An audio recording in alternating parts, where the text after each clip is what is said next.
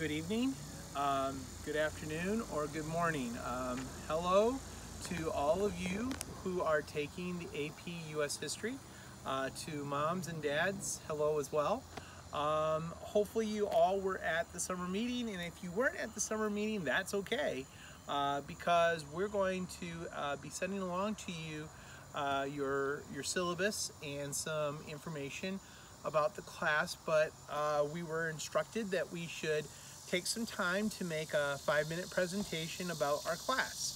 So, since this is AP US History, I thought to myself, what is the best place to film a video about AP US History and the class? Well, I'm here at Gettysburg on my anniversary. I'm at the high water mark. This is where the Confederate Army got the closest to winning the Civil War, but it lost. And out in the distance you can see a young man swinging his gun as the Confederate Army is coming up Cemetery Hill here, and that's where we're at, is Cemetery Hill. I thought this would be a good place to talk to you about AP US History. You already have some ideas if you were at the meeting, but if you weren't at the meeting, here are some ideas. The idea is we're going to be doing a lot of writing, we're going to be doing a lot of reading, and we're going to be doing a lot of thinking. I know, we're doing a lot of everything, but it's really good because this is going to really prepare you for college.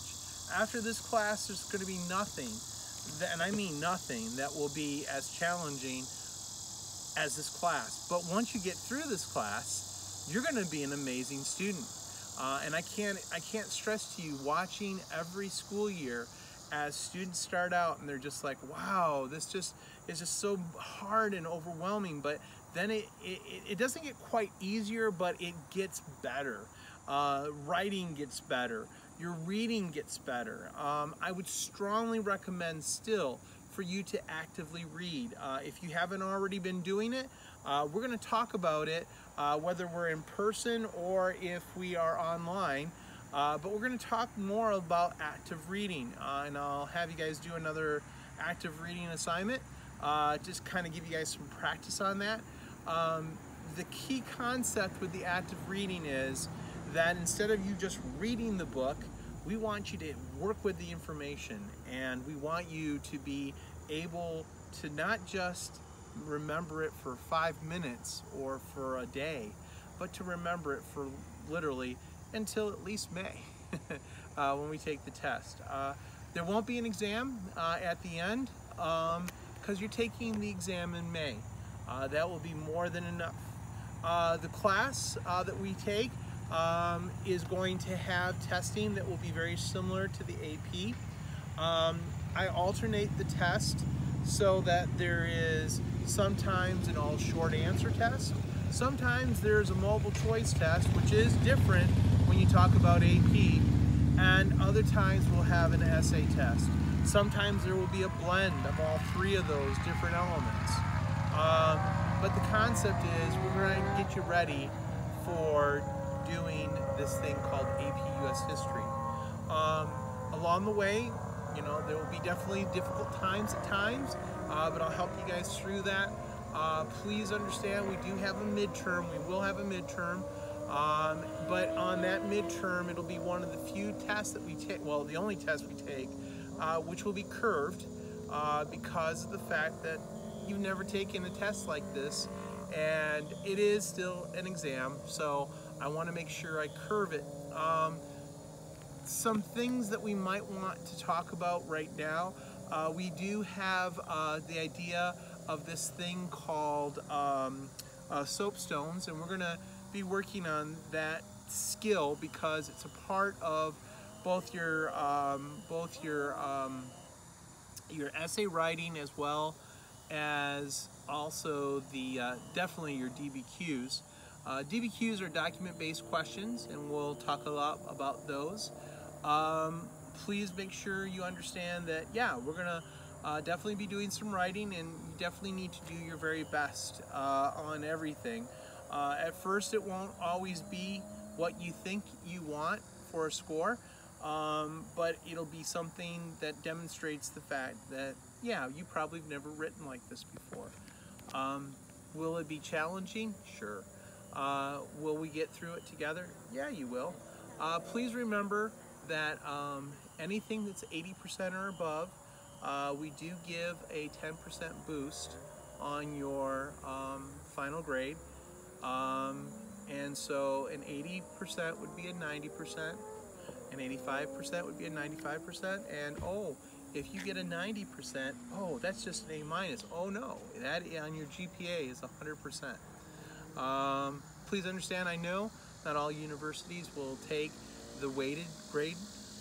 Some will, and a lot of them will take into account that you took AP US History, which, once again, they know what AP US History is.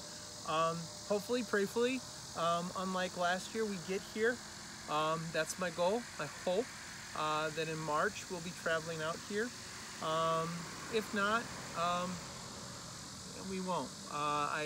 I'd like to pretend like things aren't different now, but they are, and we may not get here. But if we do, I'm excited. I can't wait to come here and have you guys with us. It's beautiful here. You can just kind of see a little bit of in the video. It's a beautiful place. Make sure you guys have your device. If we're in person, I am not opposed to still giving you guys printed materials. I think it's still effective, and if we're in person, that's fine. If you are going to be one of those people that will be online, I'll post stuff over to your Google Drive. But please understand, overall, the instruction will still be in OneNote. So when I invite you to OneNote, please make sure you take up that invitation and do what you've done in the past for OneNote. I will also invite you to Google as well. Trying to think. Definitely you would like to have your books. You need your books. If we're in class and if we're in person, I'll try to remind you which ones you need. We won't have you bring them all. Yeah, highlighter wouldn't be bad. Certainly pen and pencil if you are writing. If not, bringing your device charged and ready to go. If we're online, just a reminder, if we're online, really hard last year, at least with my US history classes, where people would just go black screen, you'd see their name and that's it. Please understand, there's participation, and some people got real ticked off with me and say, hey, Mr. Schmidt, what happened to my participation grade? It's really low. Well, for one, you weren't visible. I didn't even see you. And what happened and what tended to happen is when you were invisible, a lot of people didn't participate. The only people that participated were still visible. So yeah, please understand, you get a participation grade in this class. And especially if we're online this year, I'm going to weight it a little bit heavier than I did before. It'll be probably 30 points rather than 20, or could be as high as 40. Trying to get across the point that, especially if we're in person, the idea is I want you guys to read up front. I want you guys to participate. You guys are a small enough class that we should be able to gather together and have some great conversation. That's what I like. That's what I prefer for my AP students to do. I want you guys to be thinking on your feet, and we'll definitely have some debates to help change that as well. So I'm wrapping this up. I know it's only supposed to be 5 minutes. I'm sure it's a little bit more. Mrs. Schmidt's starting to nod her head, so I'm guessing it is. One last quick view of Gettysburg. It's getting pretty dark here now. And yeah, I hope you guys all come to school. If not, we'll definitely have a webcam ready to catch those of you that aren't there. Please attend class, whether it's online or in person. We've had people in the past that have tried not to attend class and try to treat it like it's a regular class. I can tell you from experience, the best scores they get is 2s, and they tend to be getting C's and D's in the class because they're not there. This is a college level class, guys. You need to be there, whether you're doing the online or if you're going to be there in person. All right, guys, have a great day. Mom and Dad, please email me if you have any questions at jeff.schmidt at pca.com. I'll be more than happy to answer questions. Please make sure you guys are working on this summer assignment and you guys are ready to go when it's done when we get into class, whether it's in person or online. All right, guys, have a great day, great evening, and hope to see you guys soon. Bye.